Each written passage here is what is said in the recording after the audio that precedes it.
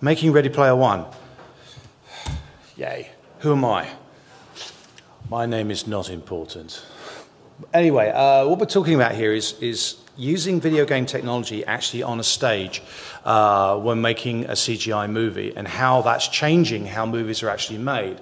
What's happening with Ready Player One and before that Jungle Book, since it's the same team that sort of built that stuff, is we're completely changing how movies are made. The whole editing process, the way things are captured, even the way that the production is designed in the first place is completely changing, and it's kind of fun.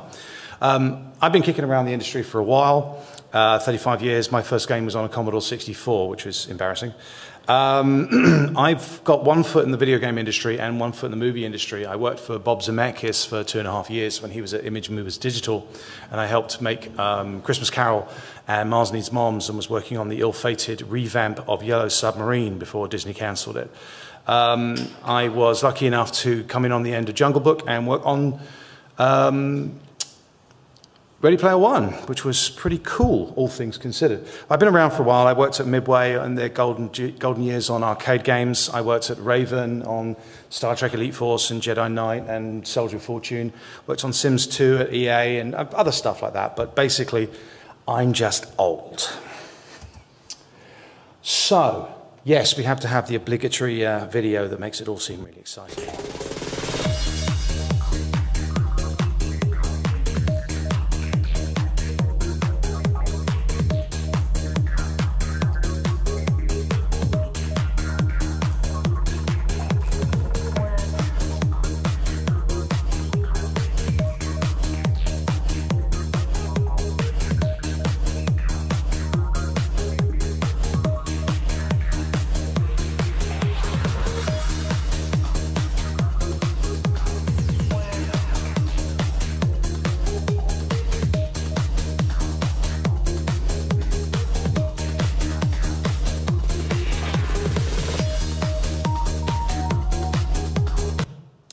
So what you're looking at right now, actually, here, this is Stephen using the VCam, the virtual camera technology that I'm about to go into. That's actually him using it. That's what he's seeing through the VCam itself there. It's also reproduced here. And I'm actually floating around in the back here somewhere while he's working. So what are we talking about here? Well, the actual technology that I helped build is virtual cameras. Virtual cameras are used in many different ways, and the software is actually used in more ways than just on the actual camera that's used on the stage.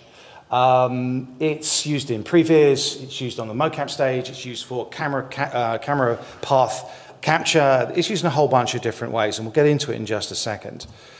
So what is a virtual camera? Well, it's supposed to be a window in a CGI world, which is a bit romantic, but whatever. It's an iPad, basically, with grips. So it's a window, and as you move it around, you can see in the world, which we'll see in a second.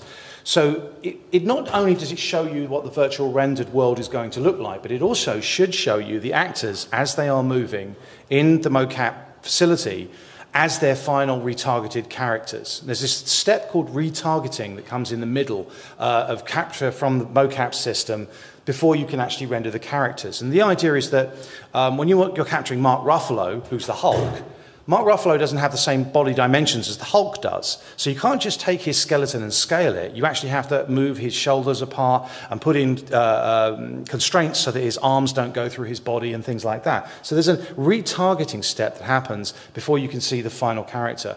But thankfully, it can be done in real time so that you can actually see the actors moving in real time without any lag. So they look kind of like this. You've got your little box here. With your LCD screen, these are the markers so that the motion capture system can pick it up. And then there's grips with controllers on it that allow you to move the camera around, do tracking shots with it, turn on different camera lenses, things like that, whatever you decide to associate the buttons to do. So this is how they're actually used. So this is an example of a VCam being used. You can see in the inset there what he's seeing, so that as he moves the camera around, the view is actually changing. There's another little video that comes in after this one where it was used on Rogue One. This is the Rogue One footage that Lucasfilm is using their VCam, their small VCam. Theirs is actually wireless, which is kind of nice. But they're demonstrating there. You can see it moving as as the director is using the controller. This is what Gareth Edwards used on Rogue One. So how are these things revolutionary movies? They change the flow completely. Editing, for example, now takes place on a stage. And I'll go into that in a minute with Jungle Book. So all the camera positions that you're going to use, you're actually going to render out in the final movie, are created in stage in real time. And because it's being done in real time, you can do as many of these shots as you actually want. So instead of just in a traditional movie, you have one camera and that's where it's placed. And then if you want to have a different camera angle later, you have to remount the entire stage. You have to rebuild your set, bring the actors back in, make sure they look the same, make sure there's the same costumes, and reshoot it from a different angle. With this, you don't need to. You've got the actors acting recorded as a mocap stream, so you can play it back at any time and add new camera angles. You can use multiple camera angles. You can have multiple V-cams on a stage at one time, all looking at different things. So it's effectively like a 3-camera stage or something like that if you want to. If you want a new camera angle later, you can just add it. It's really easy. So it completely changes the mechanics of how you shoot. When you're actually recording the mocap, you don't care where the camera is because you're not even actually recording the actors with a camera. You're recording them with the mocap system. So for Jungle Book is a really interesting case in point which really shows how movies have changed. Jungle Book was actually shot twice as a movie. It was shot once purely from motion capture before Neil Sethi actually stepped foot on stage. It was shot entirely with a small guy actor, and the whole thing was shot as a mocap movie. It was rendered, every frame of the movie was rendered in Unity. It was cut using the Unity renders as a complete movie, and then that was submitted to Disney, who then approved it before they shot one frame with Neil Sethi himself, which is not a bad thing when you've got an 11-year-old on your stage who doesn't know how to act most of the time. But it was amazing in that Disney saw the entire movie in the middle of production. They knew exactly what they were going to get. They knew where the cameras were going to be. They knew what the lighting was going to be. They knew exactly what the movie was going to be. And it was literally cut on the stage as they were recording this thing with the mocap actors. They would literally shoot something, put a camera track in it. John Favreau would go, yeah, I like that. No, I don't like that. Can we put a camera up there? And we'd move the camera and try it again. And he'd like little shots. And we literally had an editor on stage cutting this thing as we were recording it, which is completely different from how movies are normally done. So the director could, the director and the editor could literally sit there and go, well, I don't like this, I like that. Oh, can we get another angle? That would be really good if we could cut from over the shoulder or something like that. And they could literally create that camera right there and then, make it work and be done. All the creative decisions then were made on stage at the time when people were actually recording this stuff. One of the nice things that falls out of that is that you don't have to have the actors come in to do reshoots afterwards because you've got it all on stage at the time when you had the actors in the first place. Most actors actually have a clause in their contract that requires them to come in for 10 days of reshoots after movies are finished being made. All the Marvel movies do, for example. And for Ready Player One, we actually ended up with one morning of reshoots, and that was it. And the only reason we did those reshoots was simply because some of the data actually got corrupted, and we had to reshoot that particular scene. That was the only reason. We knew everything else we were doing. It was all done on stage at the time. So Ready Player One used the same technology as Jungle Book, only more, bigger, better, faster, and actually used VR on set as well, which I'll get into in a moment as well. There was a complete revised workflow. We basically took the experience of Jungle Book and made it much, much smoother. Pretty much everything on Jungle Book was jury-rigged, with lots of Python scripts and glue and all that kind of stuff. That was being made up as it went along. We knew what we were doing for Ready Player One, so we went back and rebuilt all of our pipelines and made it much, much more efficient. We could do better rendering. We could put more people on the stage. We actually had 10 actors all at once on a mocap stage being recorded in at 120 hertz, which is unheard of. We were able to do better VFX. We could do things like handoffs as well, which when you're on a motion capture stage, imagine one actor is handing something to another. A key is being handed. Well, that key doesn't physically exist. It's not there. So you're looking like you're handing something, and we actually, inside of the Unity software, could actually put something in someone's hand and make it jump to someone else's hand, actually on stage in real time. And Stephen really loved that, and so did the ILM guys. And it said more bald people, and that's because pretty much everybody who was involved on visual effects actually on the stage was bald. It was really weird. Even Stephen mentioned it. So the workflow for Ready Player One was kind of like this. So large motion capture stage. In actual fact, the one that they built at Leavesden Studios in Watford was at the time the largest motion capture stage in the world. It was only built just for the actual recording of this movie, and then it was struck down later. But the idea was that for an individual scene, you'd have all the actors on stage that needed to be there. Usually, in this case of Ready Player One, it was usually only 3 or 4, unless there were crowd scenes like in the nightclub scene. We actually had 10 actors on stage for that. So Stephen or whoever would record the actors, and he would have the VCam on him, and he'd be using it just to sort of get an idea of what the actors were doing and what it might look like in the final product. But he wasn't really recording the camera at that point. He was just using it as a visualizer. The actors would do their scenes, and he would do like 4 or 5 takes of this particular scene, or whatever scene it was doing. He would do 4 or 5 takes, and then he'd be like, okay, I'm happy now. I've got the performance that I think I should get. And then they'd basically finish that scene, and they would go away and start doing setup for the next scene. And sometimes there were props required on the stage. The DeLorean, for example, was an actual physical prop, although it wasn't a real DeLorean, obviously. It was just an outline of frame for it, which I had some pictures of that, but unfortunately, taking pictures on the stage with your phone would be instant dismissal, so weren't able to do that. But they would be moving things around, generally getting the next scene set up. And while that was happening, Stephen, so the mocap obviously is recorded onto the big data storage, which I missed there. So it's recorded on a big thing.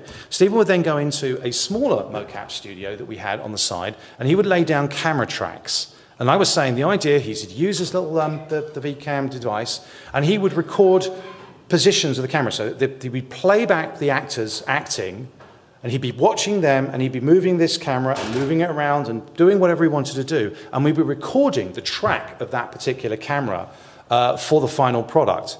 And what's more, the VCam software, it was able to emulate pretty much any camera and lens setup imaginable. So Stephen would say things like, I want a Panaflex camera with a 50mm lens, and we could reproduce exactly what you would see through a 50mm lens on a Panaflex camera on the VCam itself. We had a list of, I think, 20 different cameras and about 40 different lenses that he could select from. And that's some of the buttons that we were talking about earlier on the VCam. He can cycle through them, decide what he wants, and all the rest of it. So he would literally do 20 or 30 different camera positions and track them through the shot. And we'd call them all, and then he'd play them back, and he'd go, right, I like the track number 4, track number 7, track number 8, and track number 12. And then we would, forgive me for the image here, when you put in Google you want a stack of computers, that's actually what you get. But we would render the scenes that he had just asked for with the camera tracks that he just laid down. We do what we call a near-time render, which is where we would turn on inside of Unity everything we could turn on. Motion, blur, depth of field, bloom, all the rest, all the kind of stuff you can't turn on in real time. We would turn on and do a nice, much prettier render, and then he would literally sit there and go, right, I'd like time code from here to here of that one, time code here and here of that one, and time code here of that one, and we would cut it together, like video edit it basically together right there and then. So he would get that complete sequence done whilst they're setting up the next shot on the main motion capture stage. It was incredibly efficient. We were all very happy with it. Occasionally a few raised temperatures, but it was pretty good. It was really educational in that this stuff is being edited in real time on the stage. That just is something completely new. And then at the end of it, you ended up with a basic edited scene. Now, let's be clear. You know, Unity is capable of a lot of things, and so is Unreal, but we're not looking at anything like a final rendered scene. So this, what we would produce at the end of it was a Unity scene, and the Unity scene itself was correctly lit, had proper lighting in it, where the lights were intended to be. The camera tracking was all correct, and the camera itself, in terms of the definition of the lenses used, was all correct and present and correct. And that was what we handed to ILM, and ILM would then take that and the original FBX that defined the scene, and then would go, right, here we go. And they'd replace all of the models and do the high-resolution rendering and all the high-resolution models and the pretty shader effects and all the rest of it. But it was effectively exactly what we shot on the stage. It was quite amazing to see the same things we'd seen on stage and then see them in the movie theatre and see absolutely fantastic versions of them. And ILM really did a fantastic job there, there's no doubt about it. So VR, how did VR get used? Well, it got used in multiple ways, actually.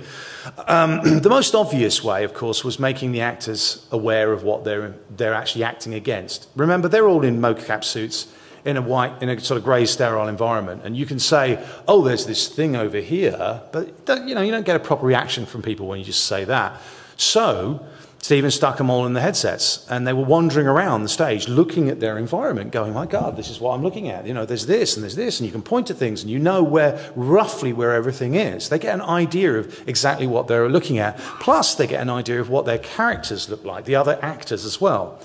H, in particular, was interesting because the character that she had in the movie is about 8 feet tall, which is an interesting eyeline problem because when your actor is in the same eyeline as you, you're looking at her instead of looking up, which is where the final character was. So we actually had her on a box most of the time, running around on a box. But the fact that they could see what the final character actually looked like made a huge difference because they got an idea of what it was they were reacting to. Stephen and everyone else always kept saying this was great, and they wished he'd had it for other movies, which was terrific. That's a really big compliment to get. But another use we had for this was that we actually built virtual sets of all of what were going to become the physical sets that were going to be constructed later.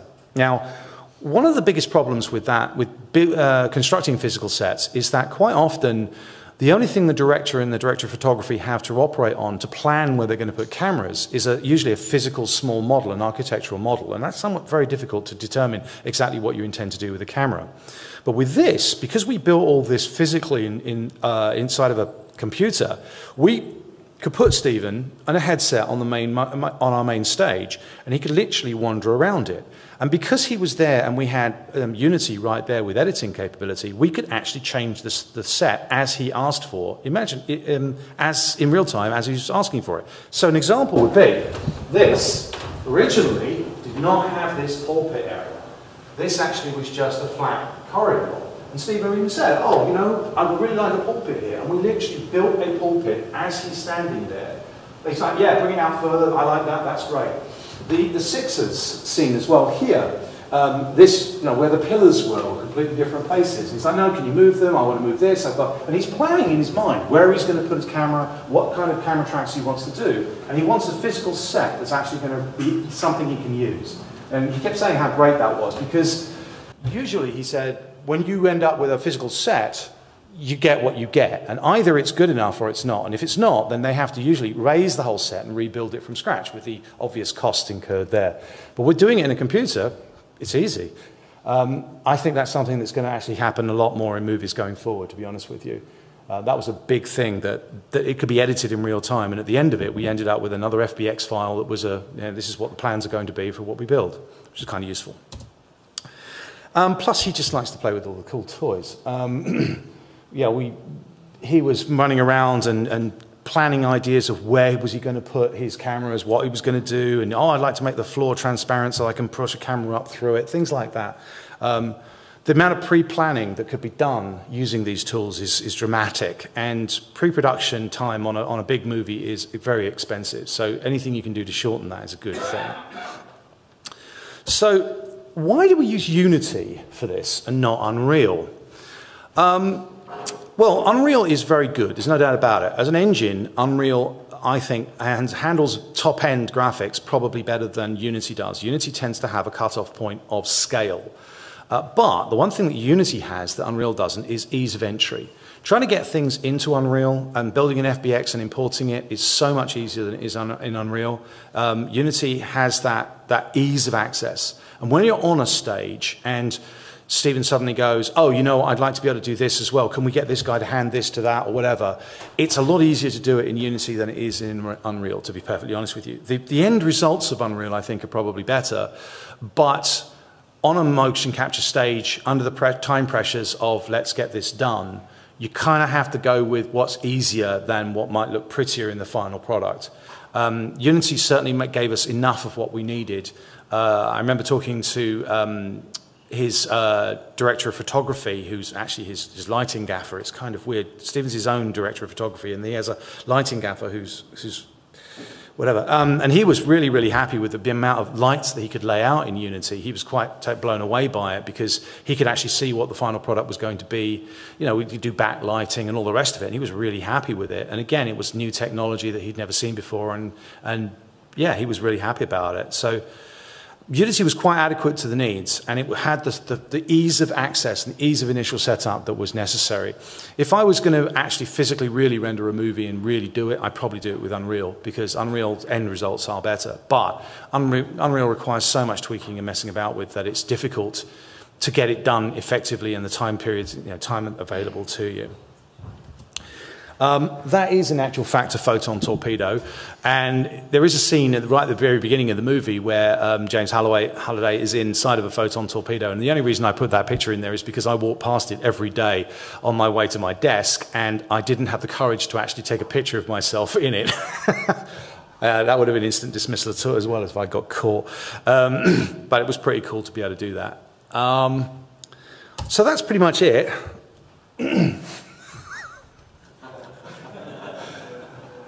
Are there any questions? I mean, that's a really quick précis of exactly what we did.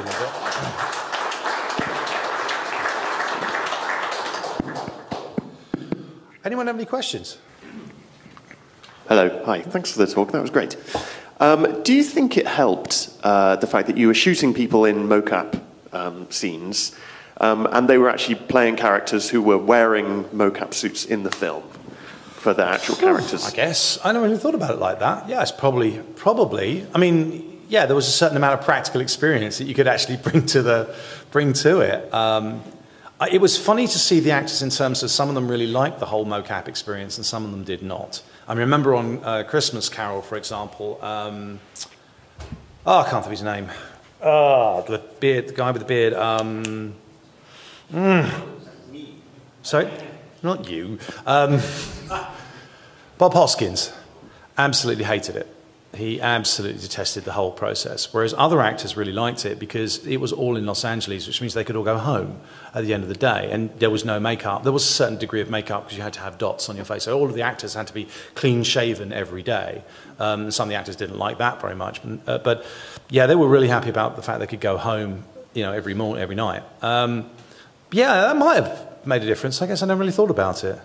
It's one of the things that you find with mocap is that you tend to over-emote in the same way that you do when you're on a theatre stage. Because people are, the mocap stuff is pretty good, but sometimes you have to overdo it a little bit just to get the emotions through of the body motions and things like that. Subtlety has no place on a mocap stage, let's put it that way. Hi, again, thank you for the talk. Yeah. With Unity, were you using the vanilla version? Were you integrating any plugins for additional post effects? Because Unity can be very weak, like you were saying with DOF and certain lighting techniques and what have you. The plugins that yeah, it was native. We weren't using any rendering plugins, but we were using communications protocol called Photon and Boson that comes from Microsoft. Photon is actually, Boson is a communications protocol that actually Microsoft has patented that enables us to transport large numbers of bones between Motion Builder and Unity itself. In terms of the pure rendering, no, we didn't use anything. We did actually look at it, but it got to the point of, okay, if we revise our version of Unity, does this plugin still work? And there's a dependency that we just didn't want to incur in terms of being on a stage. When you're on a stage and there's 400 people standing around, the stuff that you have better work. And so if there were any issues with plugins or whatever it might have been, we couldn't afford to have that happen. So we tended to use it natively. It was fairly adequate, though, for the native stuff. And we didn't turn, some of the lighting, could have been better. But a lot of that was also just the amount of time we had to build these things. When you're building a full AAA game, you've got 18 months or 2 years to do it. We had 3 months of pre-pro and that was it. So the FBX scenes that we were importing were not particularly optimized for a proper rendering environment. But that said, we still managed to get 60 frames per second most of the time on screen, and that was really necessary. So. Really interesting stuff, Jake. I'm curious from a software standpoint how solid your software was when it actually came to implementing and performing on stage. What are you trying to say? I'm curious, did you have the opportunity at night to either make enhancements or requests and kind of tweak things along the way? Yeah. There's, so, for example, there was no inertia dampening, for example, and Stephen asked for it one day, and I spent all weekend working on inertial dampening and producing a new build for him on the following Monday. And there's a little story that goes with that, actually, which is it's kind of an aggrandizement story, and I hesitate to tell it, but I'm going to anyway because I got a big mouth. So on Monday when I came in and I was watching Stephen on the stage using it, I just want to watch him use it. He can create things with that virtual camera that I had no idea was possible. Sometimes he'd do shots and I would literally pick up the camera afterwards and try and replicate it and not be able to do it. The man is absolutely worth his money, if you know what I'm saying. He's really good. And I'm standing on the side of the stage watching him, and a woman comes up to me and starts just passing the time of day, and I don't know who she is, and she doesn't know who I am. And she said, "I've seen you here on the stage before, but I don't know what you do." And when you're on a stage and people don't know what you do, you tend to be, the lowest of the low. She said, "What do you actually do?" And I said, "I'm the software guy that built the virtual camera software that Stephen's using." And she said, "Oh my God, he loves that." And I'm like, "Oh, does he? Oh, that's nice. That's a nice thing to hear. Oh, great. Yeah, he's really happy with it. He keeps trying to work out how to buy it from Digital Domain." And I kept saying, "Well, it's not just me, it's this whole bunch of production people who build the scenes that we use, and there's a whole bunch of artist pipeline that you don't see behind the scenes that's building this stuff." So it's a bit more than just buying the software, there's a lot more involved in it. Anyway, it was a really nice conversation, and after it was done, she walked away and I just sat there and thought, "Who are you?" Because I had no idea who she was. Eventually, I caught up with her again in Video Village, where she was sitting on one of the director's chairs. And if you have your own director's chair on a stage, it has your name on the back. And when I actually looked and I saw that it was actually Stephen's wife, which was kind of a nice thing. I got a nice unsolicited testimonial of the software. Now, in terms of robustness, I'll be honest with you, Motion Builder is not the most robust bit of software in the world anyway. And writing a plugin for it is not the easiest thing to do. And trying to keep it robust and not have issues, particularly threading issues. Motion Builder has some particularly nasty threading issues. Trying to maintain 60 frames per second with everything is difficult when you've got 10 characters that you're doing retargeting on and then trying to transmit that in real time at 60 hertz across a network. We actually had a dedicated network on the stage that was just there just for the transmission of bones from Motion Builder to Unity in order to try and keep that up. It was difficult, and yes, we were making changes literally on the stage every other day, and that's why I was asked to be there and actually on the stage working on it, because realistically most of my work was done beforehand, but you never know what's going to get asked of you when you're there, new features, whatever it might be. Right. I remember Gary describing me the whole kind of Motion Builder to Unity workflow, but I never really got a reason why Motion Builder was there. Motion Builder is the industry standard for retargeting. It's a layout. It's not an animating package in like Maya is. It's designed, it has an enormous constraint engine built into it, and the constraint engine is what's used for skeletal retargeting. So the idea is that you can assign on individual bones, you can assign spring values to it and constraints to it, so that when the incoming actor's bones come in, and you then retarget that to the final body, as it were, you can stop arms from going too high or looking weird or whatever. And that's what Motion Builder does really, really well. It's designed for camera track layout. So it's got all the camera definitions inside of it. They're moving a lot of what Motion Builder does into Maya now, because Motion Builder is actually discontinued as of this year. Autodesk doesn't support it anymore. They've been doing development up until now, but they've just ended it. And they're trying to move a lot of that software into Maya. But unfortunately, Maya is just as much of a bloated old bit of technology with, with a lot of cruft in it that you don't really want to be using that either. And there's some interesting moves by Epic, who are trying to pull some of the motion builder functionality actually into Unreal. They have a group in Vancouver who's working on that full time now, and I have high hopes for that because Epic is finally looking at motion, movies and stuff like that as a viable revenue stream. So they're actually spending time and making it attractive to it. So hopefully that'll be easier to use, and we'll put the next generation of virtual cameras will be directly in a video game engine rather than interfacing with Motion Builder, or at least hopefully anyway. Well, if I have anything to do with it. So, yeah. Thank you. Thank you. Thank you so much. Thank you for the great speech.